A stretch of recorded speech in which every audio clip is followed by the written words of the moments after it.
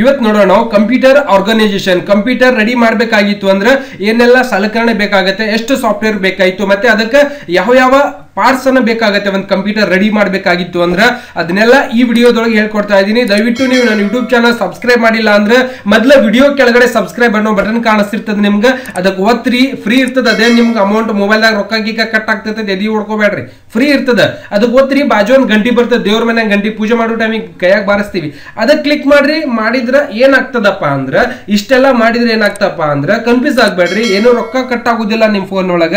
ಏನಾಗ್ತದ, ನಾನ್ ಮಾಡುವಂತ ಈ ತರ ಹೊಸ ಹೊಸ ವಿಡಿಯೋಸ್ಗಳು ನಿಮ್ಮ ಮೊಬೈಲ್ ಸ್ಕ್ರೀನ್ ಮೇಲೆ ನೋಟಿಫಿಕೇಶನ್ ಬರ್ತಾವ್ರಿ. ಅಣ್ಣ ನೀವು ಯಾವಾಗ ಟೈಮ್ ಇರ್ತದ, ಯಾವಾಗ ಫ್ರೀ ಇರ್ತೀರಿ ದಿನದೊಳಗೆ ಒಂದು 10-20 ನಿಮಿಷ ಬಹಳ ಬಿಸಿ ಇದ್ರು ಕೂಡ ಆ ಟೈಮಿಗೆ ಈ ವಿಡಿಯೋ ನಿಮ್ಗೆ ಅವಶ್ಯಕತೆ ಇತ್ತು ಅಂದ್ರೆ ನೋಡ್ಕೊಂಡ್ರೆ ನಿಮ್ಗೂ ಕೂಡ ಯೂಸ್ ಆಗುತ್ತೆ. ನೀವು ಕೂಡ ನಾಳೆ ಗೌರ್ಮೆಂಟ್ ಎಂಪ್ಲಾಯರ್ಸ್ ಆಗೋರು ಇದ್ದೀರಿ, ಗೌರ್ಮೆಂಟ್ ಜಾಬ್ ಮಾಡ್ಬೇಕಾಗಿರುತ್ತೆ, ಅವಾಗ ಕಂಪ್ಯೂಟರ್ ಎಕ್ಸಾಮ್ ಕೂಡ ಅದರ ಜೊತೆ ಇದ್ದಿರುತ್ತೆ. ಕಂಪ್ಯೂಟರ್ ಎಕ್ಸಾಮ್ ಕೂಡ ಪಾಸ್ ಮಾಡೋದು ಬಹಳ ಮುಖ್ಯ ಇರ್ತದೆ. ಅದಕ್ಕೋಸ್ಕರ ನಿಮ್ಗೆ ಕಂಪ್ಯೂಟರ್ ಎಕ್ಸಾಮ್ ಕೂಡ ಹೆಲ್ಪ್ ಆಗುತ್ತೆ, ಮತ್ತೆ ನೀವು ಫ್ಯೂಚರ್ ಕೂಡ ಹೆಲ್ಪ್ ಆಗುತ್ತೆ. ಈ ವಿಡಿಯೋ ನೋಡಿದ್ರೆ ದಯವಿಟ್ಟು ಪೂರ್ತಿ ವಿಡಿಯೋ ನೋಡ್ಬೇಕು. ಹೋಗೋಣ ಇವಾಗ ಕಂಪ್ಯೂಟರ್ ಆರ್ಗನೈಸೇಷನ್ ಅನ್ನೋದನ್ನ ಈ ವಿಡಿಯೋ ಮುಖಾಂತರ ಹೇಳ್ಕೊಡ್ತಾ ಇದ್ದೀನಿ. ಕಂಪ್ಯೂಟರ್ ಸಲಕರಣೆಗಳು ಮತ್ತೆ ಏನೇನ್ ಬೇಕಾಗುತ್ತೆ, ಮತ್ತೆ ಕಂಪ್ಯೂಟರ್ ಲ್ಯಾಂಗ್ವೇಜ್ ಯಾವುದು, ಮತ್ತೆ ಔಟ್ಪುಟ್ ಡಿವೈಸ್ ಏನ್ ಕೆಲಸ ಮಾಡುತ್ತೆ, ಇನ್ಪುಟ್ ಡಿವೈಸ್ ಯಾವ ತರ ಇದೆ, ಕಂಪ್ಯೂಟರ್ ಒಳಗೆ ಮಷಿನ್ ಯಾವ ತರ ಇರ್ತದೆ, ಆ ಮಷಿನ್ ಒಳಗೆ ಏನೇನ್ ಇರ್ತದೆ, ಇದೆಲ್ಲ ಈ ವಿಡಿಯೋ ಒಳಗೆ ಹೇಳ್ಕೊಡ್ತಾ ಇದ್ದೀನಿ. ದಯವಿಟ್ಟು ಪೂರ್ತಿ ವಿಡಿಯೋ ನೋಡ್ಬೇಕು, ಭಾರಿ ಚಂದದ, ಪೂರ್ತಿ ಗೊತ್ತಾಗ್ತದ ಥಿಯರಿ.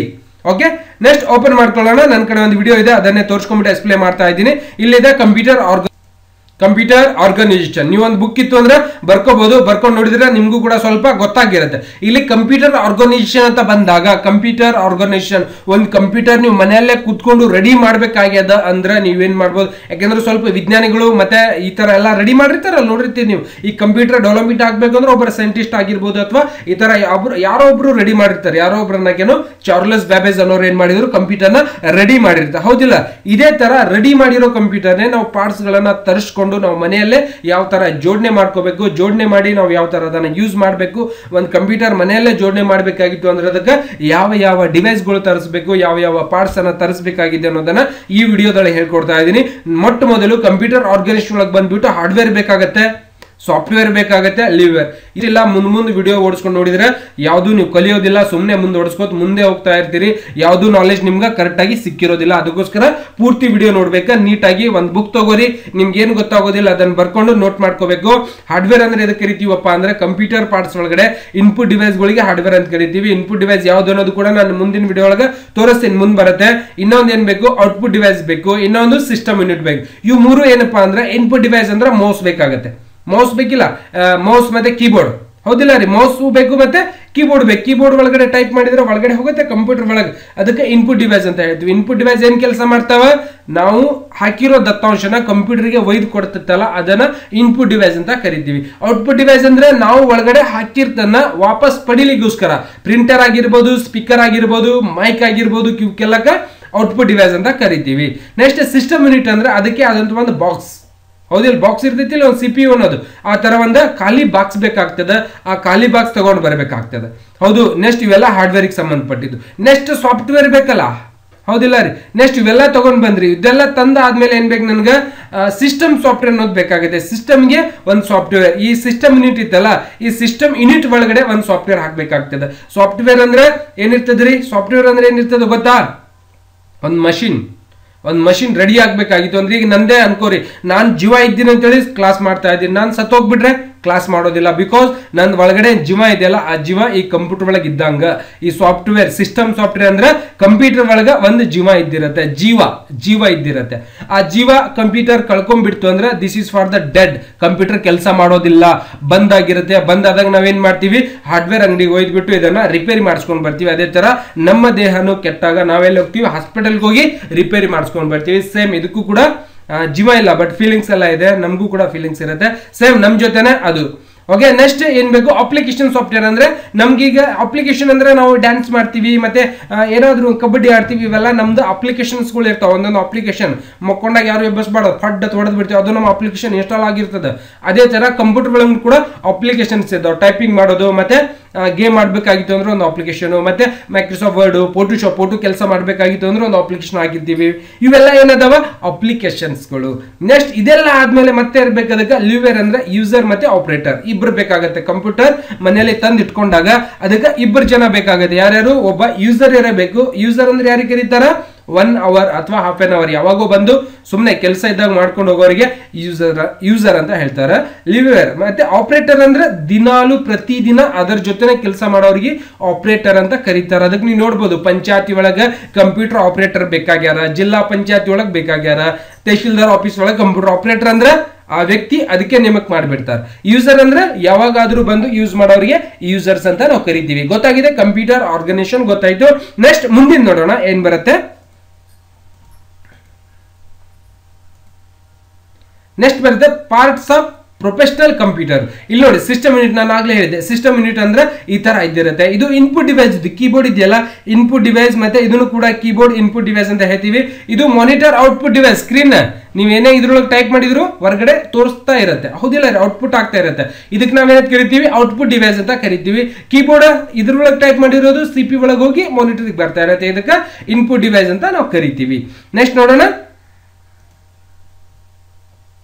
ಇನ್ಪುಟ್ ಡಿವೈಸ್ ಯಾವ್ಯಾವ್ದು ಅಂತ ಹೇಳ್ಕೊಟ್ಟಿದ್ದಾರೆ ಅವ್ರು. ಇಲ್ಲಿ ನೋಡ್ಬೋದು ಇನ್ಪುಟ್ ಡಿವೈಸ್ ಅಂದ್ರೆ ಕೀಬೋರ್ಡ್ ಏನೇನ್ ಕೆಲಸ ಮಾಡ್ತಾವ ಅನ್ನೋದು ಕೂಡ ಹಿಂದಿನ ಕ್ಲಾಸ್ ಒಳಗೆ ಹೇಳಿದ್ದೀನಿ. ಇದ್ರೊಳಗೆ ಕೂಡ ಒಂದ್ಸಾರಿ ಎಕ್ಸ್ಪ್ಲೇನ್ ಮಾಡ್ಬಿಡ್ತೀನಿ ನೋಡ್ರಿ. ಕೀಬೋರ್ಡ್ ಕಂಡಿಡಿದವರು ಮೊಟ್ಟ ಮೊದಲ ಕ್ರಿಸ್ಟೋಫರ್ ಲೆತಿಮ್ ಸೋಲ್ಸ್ ಅಂತ ಹೇಳ್ತೀವಿ. ಅದಕ್ಕೋಸ್ಕರ ಕೀಬೋರ್ಡ್ ಒಳಗೆ ABCD ಸೀರಿಯಲ್ ಆಗಿ ಕೊಟ್ಟಿಲ್ಲ, ಯಾವ ತರ ಕೊಟ್ಟಿದ್ದಾರೆ ಕ್ವೆರಿ ಅಂತೇಳಿ, ಪೋಸ್ಟ್ ಕ್ವೆರಿ ಅಂತೇಳಿ ಹೆಸರಿಟ್ಕೊಂಡು ಪೂರ್ತಿ ಡಿಸೈನ್ ಮಾಡಿದ್ದಾರೆ. ನೆಕ್ಸ್ಟ್ ಟೈಪ್ ರೈಟರ್ ಕೀಸ್, ಇವೆಲ್ಲ ಟೈಪ್ ರೈಟರ್ ಕೀಸ್ ಅಂತ ಕರಿತೀವಿ. ವಿಂಡೋಸ್ ಕೀಸ್ ಇದು ಆಗಿರುತ್ತೆ. ಅಪ್ಲಿಕೇಶನ್ ಕೀಸ್ ಯಾವುದು? ಇಲ್ಲೊಂದಿದೆ ಅಪ್ಲಿಕೇಶನ್ ಕೀಸ್ ಅಂತ ಕರಿತೀವಿ. ಫಂಕ್ಷನ್ ಕೀಸ್ ಯೆಲ್ಲೋ ಕಲರ್ ಒಳಗೆ ಬರ್ತಿರ್ತಕ್ಕಂಥದಕ್ಕೆ ಫಂಕ್ಷನ್ ಕೀಸ್ ಅಂತ ಕರಿತೀವಿ. ನ್ಯೂಮೆರಿಕ್ ಕೀಪ್ಯಾಡ್ ಅಂದ್ರೆ ಇಲ್ಲಿ ಬರ್ತಿದೆ. ಇವೆಲ್ಲ ನಂಬರ್ಸ್ ಗಳು ಯಾವ ತರ ಕೆಲಸ ಮಾಡ್ತೀವಿ ಅನ್ನೋದು ಕೂಡ ನಾನು ಹಿಂದಿನ ಕ್ಲಾಸ್ ಒಳಗೆ ಹೇಳಿದ್ದೀನಿ. ಅದರ ಲಿಂಕ್ ಕೂಡ ಈ ವಿಡಿಯೋ ಡಿಸ್ಕ್ರಿಪ್ಷನ್ ಒಳಗೆ ಕೊಟ್ಟಿದ್ದೀನಿ, ನೋಡಿ ಉಪಯೋಗಿಸ್ಕೋಬಹುದು, ನೋಡ್ಕೋಬಹುದು. ನೆಕ್ಸ್ಟ್ ಎಂಟರ್ ಕೀ ಇರುತ್ತೆ. ನೆಕ್ಸ್ಟ್ ಇವೆಲ್ಲ ಬಂದ್ಬಿಟ್ಟು ಅದರ್ಸ್ ಕೀಸ್ ಅಂತ ಕೂಡ ನಾವು ಕರಿತೀವಿ. This is for the input device. Next mouse ಬಂದ್ಬಿಟ್ಟು ಇದು ಇನ್ಪುಟ್ ಡಿವೈಸ್ಗೆ ಮೌಸ್ ಬಂದಿದ್ದು. ಇಲ್ಲಿ ಇಲ್ಲೊಂದು ಬಟನ್ ಇರುತ್ತೆ, ಇಲ್ಲೊಂದು ಬಟನ್. ಜಾಸ್ತಿ ಯಾವ ಬಟನ್ ಯೂಸ್ ಮಾಡ್ತೀವಿ ನಾವು? ಲೆಫ್ಟ್ ಬಟನ್ ಜಾಸ್ತಿ ಯೂಸ್ ಮಾಡ್ತೀವಿ. ರೈಟ್ ಬಟನ್ ಯಾವಾಗಾದ್ರೂ ಯೂಸ್ ಮಾಡ್ತೀವಿ. ನಮ್ಮ ಎರಡು ಕೈಗಳನ್ನ ಜಾಸ್ತಿ ಯಾವ್ದು ಕೈ ಯೂಸ್ ಮಾಡ್ತೀವಿ? ಬಲ್ಗೈ ಯೂಸ್ ಮಾಡ್ತೀವಿ. ಎಡಗೈ ಅವಾಗ ಅಷ್ಟೇ ಯೂಸ್ ಮಾಡ್ತಿರ್ತೀವಿ. ಅದೇ ತರ ಕಂಪ್ಯೂಟರ್ ಲೈಫ್ ಒಳಗೆ ಬಂದಾಗ ರೈಟ್ ಹ್ಯಾಂಡ್ ಜಾಸ್ತಿ ಅಂದ್ರೆ ರೈಟ್ ಬಟನ್ ಜಾಸ್ತಿ ಯೂಸ್ ಆಗಿರುತ್ತೆ, ಲೆಫ್ಟ್ ಬಟನ್ ಜಾಸ್ತಿ ಯೂಸ್ ಆಗಿರುತ್ತೆ, ರೈಟ್ ಬಟನ್ ಅವಾಗ ಕಡಿಮೆ ಯೂಸ್ ಆಗಿರುತ್ತೆ. ಇದು ಸ್ಕ್ವರಲ್ ವೀಲ್ ಅಂದ್ರೆ ಪೇಜ್ ಅಪ್ ಡೌನ್ ಮಾಡ್ಲಿಕ್ಕೋಸ್ಕರ ಇದನ್ನ ಯೂಸ್ ಮಾಡ್ತೀವಿ. ಗಾಲಿ ಇರ್ತದ ಒಂದು ನೋಡಿರ್ತೀನಿ, ಹೌದಾ? ನೆಕ್ಸ್ಟ್ 3 ಬಟನ್ ಇರ್ತಾವ ಕೀಬೋರ್ಡ್ ಮೌಸ್ ಒಳಗಡೆ. ಮೌಸ್ ಕಂಡಿಡಿದವರು ಡಾಗ್ ಆಂಗಲ್ ಬಟನ್ ಅಂತ ನಾವು ಕರಿತೀವಿ.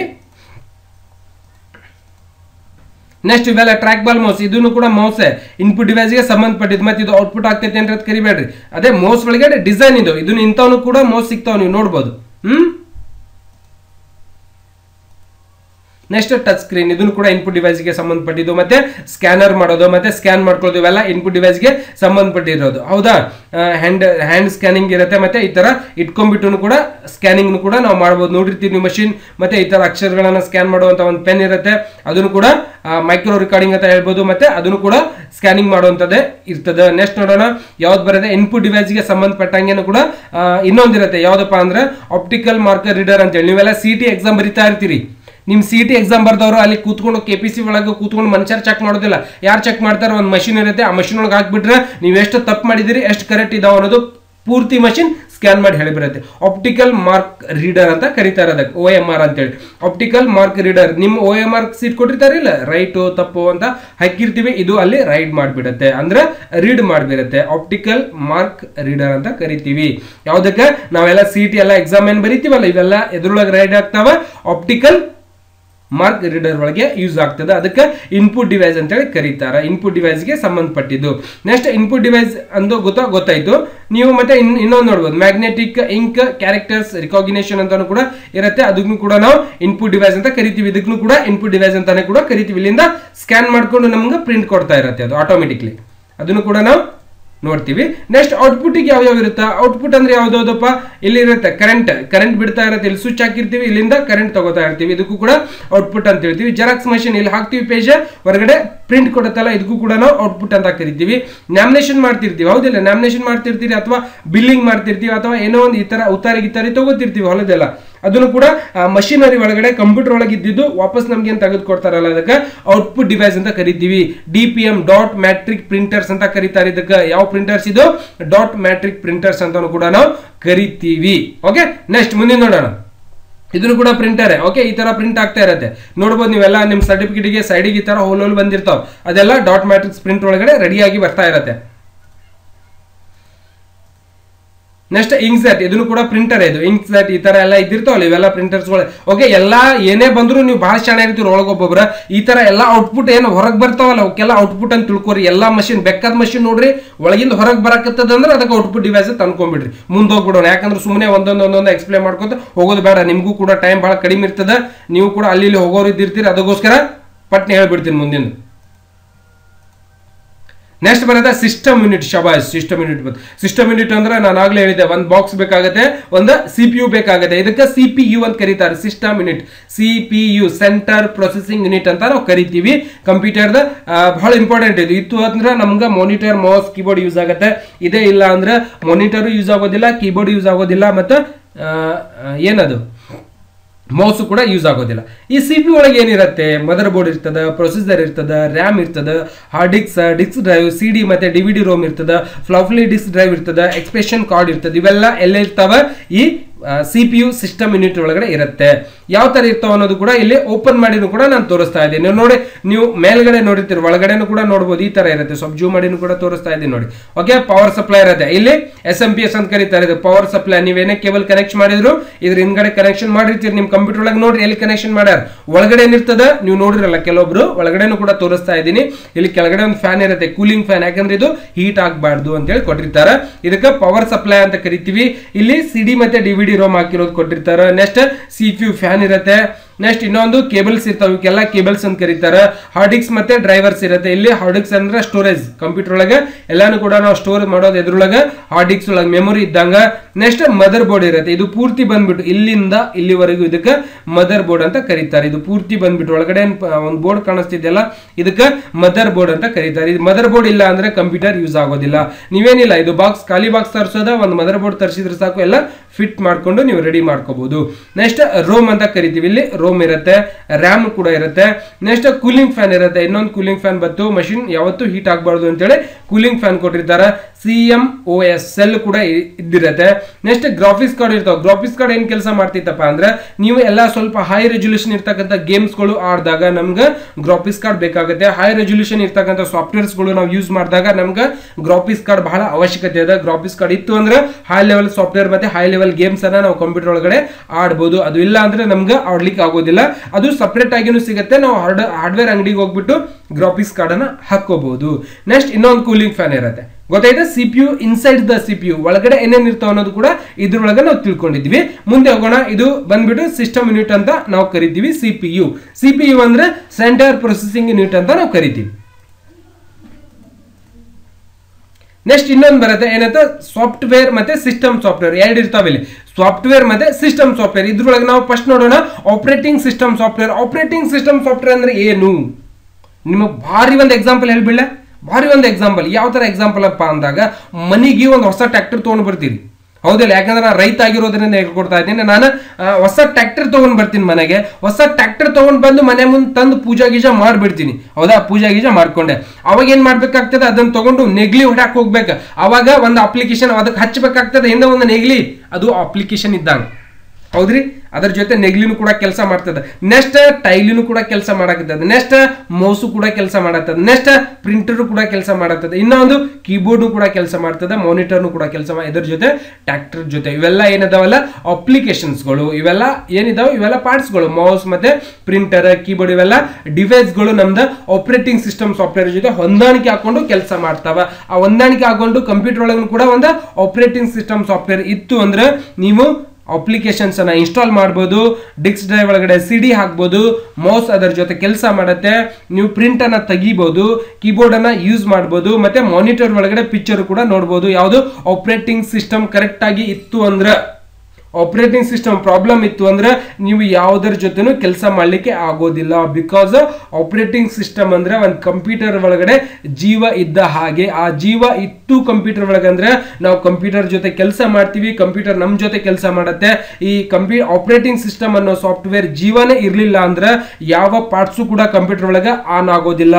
ಎಕ್ಸಾಂಪಲ್ MS ವಿಂಡೋಸ್, ಯುನೆಕ್ಸ್ ಮತ್ತೆ ಲಿನಕ್ಸ್, ಆಪಲ್ ಮ್ಯಾಕ್, Windows 7, Windows XP, Windows 8, Windows 10. ಹೌದಿಲ್ಲ, ವಿಂಡೋಸ್ 10 ಅನ್ನೋದು ಕೂಡ ನೋಡಿರ್ತೀವಿ. ಇವೆಲ್ಲ ಹೈ ಸಾಫ್ಟ್ವೇರ್ಸ್ಗಳು, ಆಪರೇಟಿಂಗ್ ಸಿಸ್ಟಮ್ ಸಾಫ್ಟ್ವೇರ್ಸ್ಗಳೆಲ್ಲ ಈಗೀಗ ಬರ್ತಕ್ಕಂಥ ಸಾಫ್ಟ್ವೇರ್ಸ್ಗಳು. ಇವೆಲ್ಲ ಮೊದಲು ಯೂಸ್ ಮಾಡ್ತಿದ್ರು MS ವಿಂಡೋಸ್ ಮತ್ತೆ ಯುನೆಕ್ಸ್, ಲಿನಕ್ಸ್ ಮತ್ತೆ ಆಪಲ್ ಮ್ಯಾಕ್ ಅಂತ. ಇವೆಲ್ಲ ಏನದಾವ್ರಿ ಆಪರೇಟಿಂಗ್ ಸಾಫ್ಟ್ವೇರ್ಸ್ ಅಂತ ನಾವು ಕರಿತೀವಿ. ನಿಮ್ ಕಡೆ ಒಂದು ಫೋನ್ ಇತ್ತು ಅಂದ್ರೆ ಅದ್ರ ಒಳಗೂ ಕೂಡ ಒಂದು ಆಪರೇಟಿಂಗ್ ಸಿಸ್ಟಮ್ ಸಾಫ್ಟ್ವೇರ್ ಇರುತ್ತೆ. ನೀವು ನೋಡ್ಕೋರಿ ಅದ್ರೊಳಗೆ ಯಾವ್ದು ಇದೆ ಅನ್ನೋದು ಕೂಡ ನಿಮ್ಗೆ ಗೊತ್ತಾಗಿರುತ್ತೆ. ಇವಾಗ ನೋಡ್ರಿ, ನಮ್ಮ ನೋಕಿಯಾ ಫೋನಿಗೆ ಸ್ವಲ್ಪ ಯೂಸ್ ಮಾಡೋದು ಬೇರೆ ಇರುತ್ತೆ. ಅದೇ ನೀವು ಆಪಲ್ ಫೋನ್ ತಗೊಂಡಾಗ ಯೂಸ್ ಮಾಡೋದು ಸ್ವಲ್ಪ ಚೇಂಜಸ್ ಇರುತ್ತೆ. ಅಲ್ಲಿ ಆಪರೇಟಿಂಗ್ ಸಿಸ್ಟಮ್ ಸಾಫ್ಟ್ವೇರ್ ಅದ್ರೊಳಗೆ ಚೇಂಜ್ ಇರುತ್ತೆ.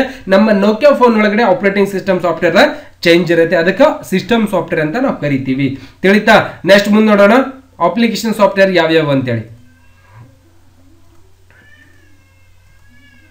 ನೆಕ್ಸ್ಟ್ ಇನ್ನೊಂದು ಬರ್ತಾ ಇದೆ ಕಂಪ್ಯೂಟರ್ ಲ್ಯಾಂಗ್ವೇಜ್ ಅಂತೇಳಿ. ಚಲೋ ಆಯ್ತು. ಯಾವ್ದು ಬರ್ತಾ? ಕಂಪ್ಯೂಟರ್ ಲ್ಯಾಂಗ್ವೇಜ್ ಅಂತೇಳಿ. ಕಂಪ್ಯೂಟರ್ ಕೂಡ ಲ್ಯಾಂಗ್ವೇಜ್ ಇದೆ. ಈಗ ಸಪೋಸ್ ನಾನು ಮಾತಾಡ್ತಾ ಇರೋ ಕನ್ನಡದ ಒಳಗೆ ನಿಮಗೆ ತಿಳಿತಾ ಇಲ್ಲ ಅಂದ್ರೆ ನೀವು ವಿಡಿಯೋ ನೋಡ್ಲಿಕ್ಕೆ ಸಾಧ್ಯನೇ ಇಲ್ಲ. ಹೌದಿಲ್ಲ ರೀ? ನಾನು ಹೇಳ್ತಾ ಇರೋ ಲ್ಯಾಂಗ್ವೇಜ್ ನಿಮ್ಗೆ ಅರ್ಥ ಆಗ್ಬೇಕು. ಅರ್ಥ ಆಗಿದ್ರೆ ನೀವು ನಾನು ಹೇಳ್ತಾ ಇರೋ ವಿಡಿಯೋ ನೋಡಿ ಕಲಿತೀರಿ. ನಾನು ಹೇಳ್ತಾ ಇರೋ ಲ್ಯಾಂಗ್ವೇಜ್ ನಿಮ್ಗೆ ಅರ್ಥನೇ ಆಗ್ತಾ ಇಲ್ಲ ಅಂದ್ರೆ ನೀವು ನಮ್ಮ ಜೊತೆ ಕೆಲಸನೂ ಮಾಡೋದಿಲ್ಲ, ನಾನು ಹೇಳೋ ಕ್ಲಾಸ್ನು ಕೂಡ ನೀವು ಕೇಳೋದಿಲ್ಲ. ಅದೇ ತರ ಕಂಪ್ಯೂಟರ್ ಕೂಡ ಒಂದು ಲ್ಯಾಂಗ್ವೇಜ್ ಅದ. ಕಂಪ್ಯೂಟರ್ ಲ್ಯಾಂಗ್ವೇಜ್ ಅಂತ ಕರಿತೀವಿ. ಕಂಪ್ಯೂಟರ್ ಮೊಟ್ಟ ಮೊದಲ ಯಾವ ಲ್ಯಾಂಗ್ವೇಜ್ ಮೇಲೆ ಕೆಲಸ ಮಾಡ್ತಿತ್ತಪ್ಪ ಅಂದ್ರೆ low level language, assembly language ಅಂತ ಹೇಳ್ತಿದ್ರು. ಕೋಡಿಂಗ್ ಮೇಲೆ ಕೆಲಸವನ್ನ ಮಾಡ್ತಿದ್ರು, ಮಷಿನ್ ಕೋಡಿಂಗ್ ಮೇಲೆ ಆಗ್ತಿತ್ತು. ಅಸೆಂಬ್ಲಿ ಲ್ಯಾಂಗ್ವೇಜ್ ಅನ್ನ ಅದರಲ್ಲಿ ಯೂಸ್ ಮಾಡ್ತಿದ್ರು. ಇದೆಲ್ಲ ಅಸೆಂಬ್ಲಿ ಲ್ಯಾಂಗ್ವೇಜ್ ಯಾವಾಗ ಯೂಸ್ ಮಾಡ್ತಿದ್ರಪ್ಪ ಅಂದ್ರೆ ಮೊಟ್ಟ ಮೊದಲೇನು ಕಂಪ್ಯೂಟರ್ ಕಂಡಿಡಿದ್ರಲ್ಲ ಅವಾಗ ಇವೆಲ್ಲ ಲೋ ಲೆವೆಲ್ ಲ್ಯಾಂಗ್ವೇಜ್ ಒಳಗೆ. ಮಷಿನ್ ಕೋಡಿಂಗ್ ಅಥವಾ ಗೇಮ್ ರೆಡಿ ಮಾಡಬೇಕು ಸಣ್ಣ ಸಣ್ಣ ಈಗಲೂ ಕೂಡ ಇದನ್ನೇ ಯೂಸ್ ಮಾಡ್ತಾರೆ. Low level language assembly language ಅನ್ನ ಯೂಸ್ ಮಾಡೋದು ಗೇಮ್ ರೆಡಿ ಮಾಡ್ಲಿಕ್ಕೆ. ಮತ್ತೆ ನೀವೆಲ್ಲ ಹೆಬ್ಬಟ್ಟು ಇರ್ತಿದ್ದಂಗೆ ಮೊಬೈಲ್ ಒಳಗೆ ಒಂದು ಬೈಕಿನ ಗೇಮ್ ಆಡ್ತಿರ್ತೀರಿ. ನಿಮ್ಮ ಹೆಬ್ಬಟ್ಟು ಇರ್ತಿದ್ದಂಗೆ ಪುರ್ರ ತೋಡ್ತದ, ಹೆಬ್ಬಟ್ಟು ತೆಗೆದ್ರೆ ಟರ್ರ ತೋಡ್ತಿರ್ತದೆ. ಹೌದಿಲ್ಲ? ಮ್ಯೂಸಿಕ್ ಕೊಟ್ಟಿರ್ತಾರೆ ಅದಕ್ಕೂ. ಅದೇ ತರ ಮಷಿನ್ ಕೋಡಿಂಗ್ ಇಟ್ಟಿರ್ತಾರೆ ಅವ್ರು. ಹೆಬ್ಬಟ್ಟು ಫ್ರೆಶ್ ಮಾಡಿದ್ರಂದ್ರೆ ಈ ನಮ್ಮ ಸ್ಕ್ರೀನ್ ರೆಕಾರ್ಡ್ ಮಾಡ್ಕೊಂಡ್ಬಿಟ್ಟು ಅದರಲ್ಲಿ ಕೋಡಿಂಗ್ ಮಾಡಿರ್ತಾರೆ. ಮತ್ತೆ ನೀವು ನೋಡ್ಬೋದು, ನಿಮ್ಮ ಕೈಯಲ್ಲಿ ಬೈಕ್ ಇತ್ತು ಅಂದ್ರೆ ಟ್ವಾಯ್ ಟ್ವಾಯ್ ಟ್ವಾಯ್ ಅನ್ನಿಸ್ತಿರ್ತೀರಿ. ನಿಮ್ಮ ಕೈಯಾಗ ಒಂದು ರಿಮೋಟ್ ಕೊಟ್ಟಿರ್ತಾರೆ ಚಾವಿ ಬಲಿ. ಅದಕ್ಕೆ ಒತ್ತಿದ್ರೆ ಏನಾಗ್ತದೆ? ಅಲ್ಲಿ ನಿಮ್ಮ ಬೈಕ್ ಹತ್ರ ಏನಾಗ್ತದೆ? ಸೌಂಡ್ ಆಗ್ತಿರ್ತಿಲ್ಲ, ಕೊಯ್ ಕೊಯ್ ಕೊಯ್ ಸೌಂಡ್ ಆಗ್ತದೆ. ಹೌದಿಲ್ಲ? ಅದಕ್ಕೋಸ್ಕರ ಅದು ಏನಾಗಿರುತ್ತೆ? ಕೋಡಿಂಗ್ ಮಾಡಿರ್ತಾರ ಅವ್ರು. ಅದಕ್ಕೆ ಮೋಸಿಗೆ ಹೇಳ್ಕೊಟ್ಟ ನಾವು ಡೆವಲಪ್ಮೆಂಟ್ ಮಾಡೋ, ನೋಡಪ್ಪ ತಮ್ಮ, ನಿನಗ ಈ ಕೆಂಪು ಬಟನ್ ಒತ್ತಿದ್ರ ಕೊಯ್ ಕೊಯ್ ಕೊಯ್ ಅಂತ ಒದರ್ಬೇಕ, ರೆಡ್ ಬಟನ್ ಹಸರ್ ಬಟನ್ ಒತ್ತಿದ್ರ ಪೌ ಪೌ ಪೌ ಅಂತ ಒದರ್ಬೇಕು. ಇದು ಕೋಡಿಂಗ್ ಮಾಡಿರ್ತಾರೆ. ಅದಕ್ಕೆ ಅದರದೇ ಆದಂಥ ಒಂದು ಮಾತು ಒಳಗೆ ಕಂಪ್ಯೂಟರ್ದ ಲ್ಯಾಂಗ್ವೇಜ್ ಒಳಗೆ, ಅಸೆಂಬ್ಲಿ ಲ್ಯಾಂಗ್ವೇಜ್ ಒಳಗೆ ಒಂದು ಯಾವುದೇ ಒಂದು ಮಷಿನ್ ರೆಡಿ ಮಾಡಬೇಕಾಗಿದ್ದು, ಯಾವುದೇ ಒಂದು ಆಟೋಮೆಟಿಕ್ ಮಷಿನ್ ರೆಡಿ ಮಾಡಬೇಕಾಗಿತ್ತು ಅಂದ್ರೆ machine code is very important. ನೀವು ಗೇಮ್ ಮಾಡ್ತಾ ಇರ್ತೀರಿ, ಯಾವ್ದಾದ್ರು ಒಂದು ಗೇಮ್ ಮಾಡ್ತಾ ಇರ್ತೀರಿ, ಅವಾಗ ಇಲ್ಲಿ 4 ಡೈರೆಕ್ಷನ್ ಕೀಸ್ ಕೊಟ್ಟಿರ್ತಾರೆ. ಮೇಲ್ಗಡೆ ತಗೊಂಡಾಗ ಕಾರ ಮ್ಯಾಲ್ ಹೋಗ್ತದೆ, ಬಾಜು ಇಲ್ಲಿ ಡೈರೆಕ್ಷನ್ ಲೆಫ್ಟ್ ಒತ್ತಿದಾಗ ಲೆಫ್ಟ್ ತಿರುಗುತ್ತೆ, ಮತ್ತೆ ರೈಟ್ ಒತ್ತಿದಾಗ ರೈಟ್ ತಿರುಗುತ್ತೆ. ಇದು ಏನ್ ಮಾಡಿರ್ತಾರೆ ಅಂದ್ರೆ ಅವರು ಕೋಡಿಂಗ್ ಕೊಟ್ಟಿರ್ತಾರೆ, ಕೋಡಿಂಗ್ ಮಾಡಿರ್ತಾರೆ, ಅದಕ್ಕೆಲ್ಲ ಕೋಡ್ ಕೊಟ್ಟಿರ್ತಾರೆ. ಆ ಕೋಡ್ ಮುಖಾಂತರ ಅದು ಯೂಸ್ ಆಗ್ತಾ ಇರುತ್ತೆ. ಗೊತ್ತಾಯ್ತಾ? ಅಸೆಂಬ್ಲಿ ಲೋ ಲೆವೆಲ್ ಲ್ಯಾಂಗ್ವೇಜ್ ಒಳಗೆ ಕೋಡಿಂಗ್ ಮಾಡ್ಕೋಬಹುದು. ಮತ್ತೆ ವೆಬ್ಸೈಟ್ ಈ ತರ ಎಲ್ಲ ರೆಡಿ ಮಾಡ್ಕೋತಿದ್ರು ಲ್ಯಾಂಗ್ವೇಜ್ ಒಳಗಡೆನೆ. ಅದಕ್ಕೆ ಅಸೆಂಬ್ಲಿ ಲ್ಯಾಂಗ್ವೇಜ್ ಒಳಗಡೆನೆ ರೆಡಿ ಮಾಡ್ತಿದ್ರು. ಅದಾದ್ಮೇಲೆ ಸ್ವಲ್ಪ ದಿನ ಆದ ನಂತರ ಏನ್ ಬಂತು? ಹೈ ಲೆವೆಲ್ ಲ್ಯಾಂಗ್ವೇಜ್ ಬರ್ತು. ಇದ್ರೊಳಗೆ ಬಹಳ ಡಿಫಿಕಲ್ಟ್ ಇತ್ತು.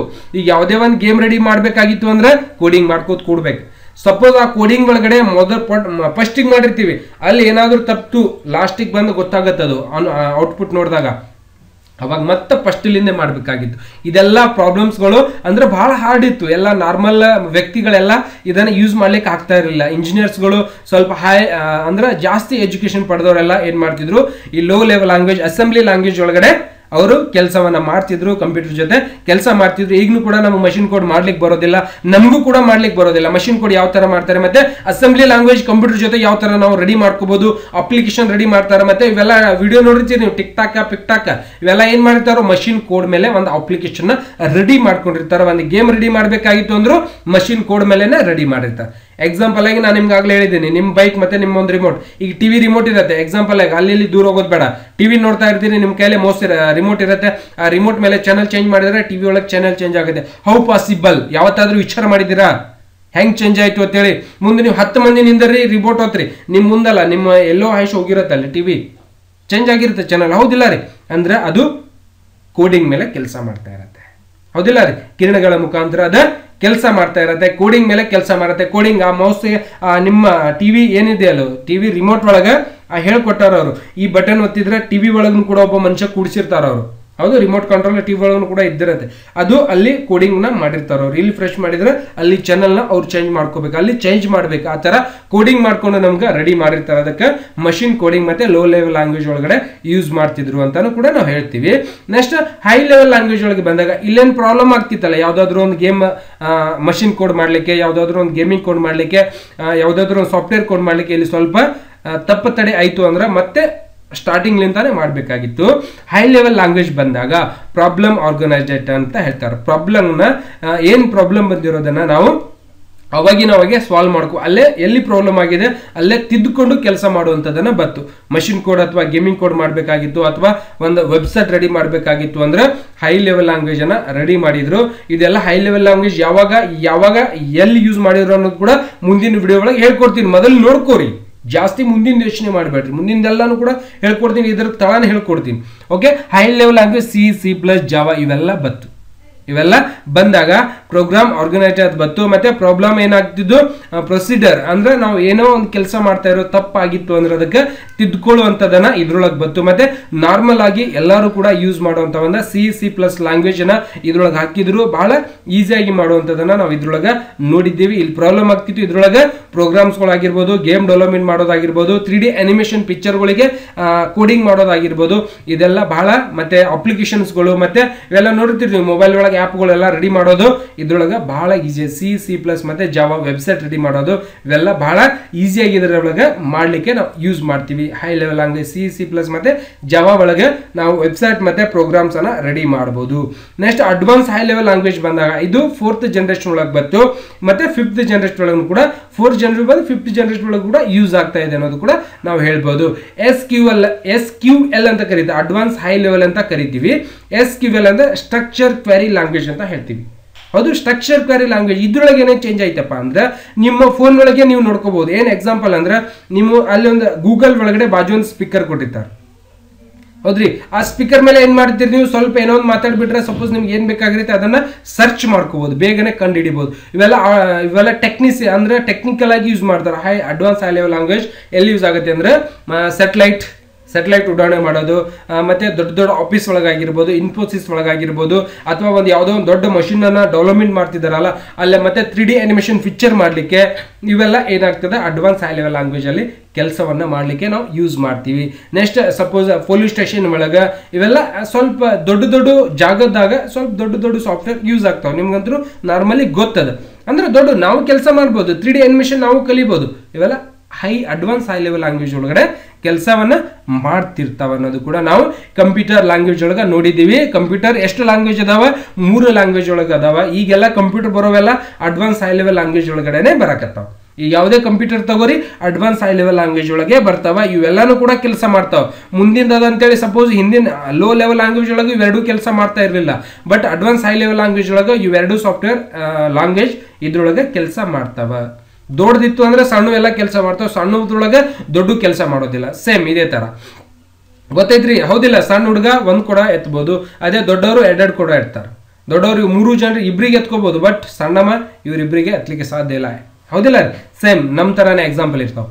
ಮುಂದೋಡೋಣ, ಮುಂದಿನ ಏನ್ ಬರುತ್ತೆ ಅನ್ನೋದು ಗೊತ್ತಾಗಿದೆಯಾ? ಇದ್ರೊಳಗೆ ಏನೋ ಕನ್ಫ್ಯೂಸ್ ಇಲ್ಲ, ಗೊತ್ತಾಯ್ತು. 3 ಲ್ಯಾಂಗ್ವೇಜಸ್ ದೇರ್, ಕಂಪ್ಯೂಟರ್ ಲ್ಯಾಂಗ್ವೇಜ್ 3 ಅದಾವ. ಒಂದು low level language, assembly language, high level language ಮತ್ತೆ advance high level language, SQL structure query language ಅಂತ ಕೂಡ ನಾವು ಕರಿತೀವಿ. ಮುಂದಿನ ನೋಡ್ಕೊಳ್ಳೋಣ. Next application software. ಆಗ್ಲೇ ಹೇಳ್ತಿದ್ದೆ ನಾನು, ಸಾಫ್ಟ್ವೇರ್ ಒಳಗಡೆ ಅಪ್ಲಿಕೇಶನ್ ಸಾಫ್ಟ್ವೇರ್ ಅಂತ ಬರುತ್ತೆ. ಕಂಪ್ಯೂಟರ್ ಅಪ್ಲಿಕೇಶನ್ ಸಾಫ್ಟ್ವೇರ್ ಅಂದ್ರೆ ನಮಗೆ ಯಾವಾಗ ಬೇಕು ಅವಾಗ ಕಂಪ್ಯೂಟರ್ ಒಳಗೆ ಇನ್ಸ್ಟಾಲ್ ಮಾಡೋದು, ಯಾವಾಗ ಬೇಕಾಗಿಲ್ಲ ಅವಾಗ ಅದನ್ನ ಇನ್ಸ್ಟಾಲ್ ಮಾಡ್ಕೊಳ್ಳೋದು.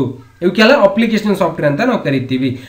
MS ಆಫೀಸ್ ಆಗಿರ್ಬೋದು, ಮ್ಯೂಸಿಕ್ ಪ್ಲೇಯರ್ ಆಗಿರ್ಬೋದು, ಗೂಗಲ್ ಕ್ರೋಮ್ ಮತ್ತೆ ಗೇಮ್ಸ್ಗಳು, graphics software, accounting software, Photoshop, ಇವೆಲ್ಲ ಏನು ಇನ್ಬಿಲ್ಟ್ ನಾವು ಸಾಫ್ಟ್ವೇರ್ ಹಾಕ್ತಿವಲ್ಲ ಕಂಪ್ಯೂಟರ್ ಒಳಗೆ, ಕಂಪ್ಯೂಟರ್ ತಂದು ಅದ್ರೊಳಗೆ ನಮ್ಮ ಸಾಫ್ಟ್ವೇರ್ ಇರ್ತಾವಲ್ಲ ಅವಕ್ಕೆಲ್ಲ ಅಪ್ಲಿಕೇಶನ್ ಸಾಫ್ಟ್ವೇರ್ ಅಂತ ಹೇಳ್ತೀವಿ. ಕಂಪ್ಯೂಟರ್ ತಂದಾಗ ಅದರ ಜೊತೆ ಸಾಫ್ಟ್ವೇರ್ ಬಂದಿರ್ತೈತಲ್ಲ, ಒಂದು ಆಪರೇಟಿಂಗ್ ಸಿಸ್ಟಮ್ ಸಾಫ್ಟ್ವೇರ್, ಕಂಪ್ಯೂಟರ್ ಚಾಲೂ ಆಗೋದು ಬಂದ್ ಮಾಡೋದು ಈ ತರ ಕೆಲಸ ಮಾಡ್ತಿರುತ್ತಲ್ಲ, ಅದು ಆಪರೇಟಿಂಗ್ ಸಿಸ್ಟಮ್ ಸಾಫ್ಟ್ವೇರ್. ಅದು ಆಪರೇಟಿಂಗ್ ಸಿಸ್ಟಮ್ ಸಾಫ್ಟ್ವೇರ್ ನಮ್ಗೆ ಇನ್ಸ್ಟಾಲ್ ಮಾಡೋದು ಅನ್ಇನ್ಸ್ಟಾಲ್ ಮಾಡ್ಲಿಕ್ಕೆ ಆಗೋದಿಲ್ಲ. ಅದಕ್ಕೆ ಲೈಸೆನ್ಸ್ ಲೈಸೆನ್ಸ್ ಬೇಕು, ಅಲ್ಲೇ ಹಾರ್ಡ್ವೇರ್ ಅಂಗಡಿಗೆ ಹೋಗಿ ಅದನ್ನ ಹಾಕೊಂಡು ಕೆಲಸ ಮಾಡ್ಕೋಬೇಕು. ಬಟ್ ಅಪ್ಲಿಕೇಶನ್ ಸಾಫ್ಟ್ವೇರ್ ಆ ತರ ಇರೋದಿಲ್ಲ. ನೀವು ಫ್ರೆಂಡ್ಸ್ ಕಡೆಯಿಂದ ತಂದು ಇನ್ಸ್ಟಾಲ್ ಮಾಡಬಹುದು, ನಿಂಬಲ್ಲಿ ಇತ್ತು ಇನ್ಸ್ಟಾಲ್ ಮಾಡಬಹುದು, ಗೂಗಲ್ ಒಳಗಡೆ ಡೌನ್ಲೋಡ್ ಮಾಡ್ಕೊಂಡು ಕೂಡ ನೀವು ಇನ್ಸ್ಟಾಲ್ ಅನ್ನು ಮಾಡ್ಕೊಂಡು ಕೆಲಸವನ್ನ ಮಾಡಬಹುದು. ಇವೆಲ್ಲ ಅಪ್ಲಿಕೇಶನ್ ಸಾಫ್ಟ್ವೇರ್ ಗೆ ಸಂಬಂಧಪಟ್ಟಿದ್ದು ಅಂತಾನು ಕೂಡ ನಾವು ನೋಡಬಹುದು. ಈ ವಿಡಿಯೋ ಒಳಗೆ ಇಷ್ಟಕ್ಕೆ ಈ ವಿಡಿಯೋ ಮುಗಿಸ್ತಾ ಇದ್ದೀನಿ. ನಿಮ್ಗೆ ಈ ವಿಡಿಯೋ ಲೈಕ್ ಆಯ್ತು ಅಂದ್ರೆ ದಯವಿಟ್ಟು ಲೈಕ್ ಮಾಡಬೇಕು, ಕಮೆಂಟ್ಸ್ ಮಾಡಬೇಕು. ದಯವಿಟ್ಟು ನನ್ನ ಯೂಟ್ಯೂಬ್ ಚಾನಲ್ ನೀವು ಸಬ್ಸ್ಕ್ರೈಬ್ ಮಾಡಿಲ್ಲ ಅಂದ್ರೆ ಈ ವಿಡಿಯೋ ಕೆಳಗಡೆ ಸಬ್ಸ್ಕ್ರೈಬ್ ಅನ್ನೋ ಬಟನ್ ಕಾಣಿಸ್ತಿರ್ತದ, ಆ ಸಬ್ಸ್ಕ್ರೈಬ್ ಅನ್ನೋ ಬಟನ್ ಸಬ್ಸ್ಕ್ರೈಬ್ ಮಾಡ್ಕೊರಿ. ನಾನು ಮಾಡುವಂತ ಈ ತರ ಹೊಸ ಹೊಸ ವಿಡಿಯೋಸ್ಗಳು ನೋಟಿಫಿಕೇಶನ್ ಬರ್ಬೇಕಂದ್ರೆ ಸಬ್ಸ್ಕ್ರೈಬ್ ಬಾಜು ಒಂದು ಬೆಲ್ ಐಕನ್ ಬರುತ್ತೆ, ಅದಕ್ಕೂ ಕ್ಲಿಕ್ ಮಾಡಿದ್ರೆ ನಾನು ಮಾಡುವಂತ ಎಲ್ಲಾ ವಿಡಿಯೋಸ್ಗಳು ನೀವು ನೋಡಿ ತಿಳ್ಕೊಬಹುದು. ಮತ್ತೆ ಸಿಗೋಣ ಬೇರೆ ವಿಡಿಯೋದೊಂದಿಗೆ. ಅಲ್ಲಿವರೆಗೂ ಎಲ್ಲರಿಗೂ ನನ್ನ ಎಲ್ಲಾ ಪ್ರೀತಿಯ ವೀಕ್ಷಕರಿಗೆ ನನ್ನ ಹೃದಯಪೂರ್ವಕ ಧನ್ಯವಾದಗಳು.